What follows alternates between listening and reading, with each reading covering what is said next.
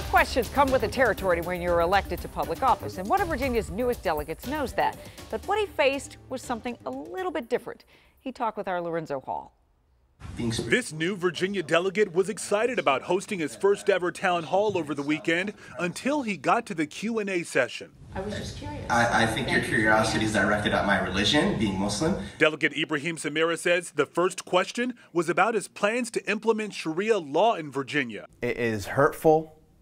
It is demeaning. It is obnoxious. He tweeted shortly after the exchange, "Here's a glimpse into being a Muslim in office." I'm just asking because I know it's been tried in other states. It's definitely tiresome.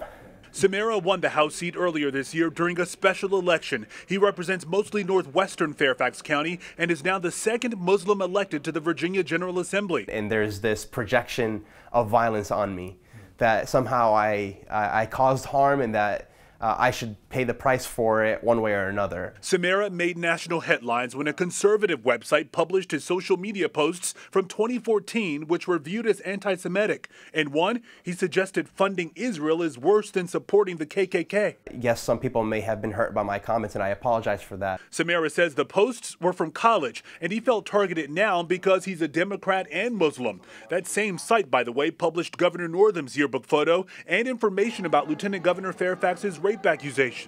Samirah says there were about 20 protesters outside of Herndon Town Hall ahead of his meeting, and even though everything remained calm, he says police will likely be needed at his next public event. I'm Lorenzo Hall, WUSA 9.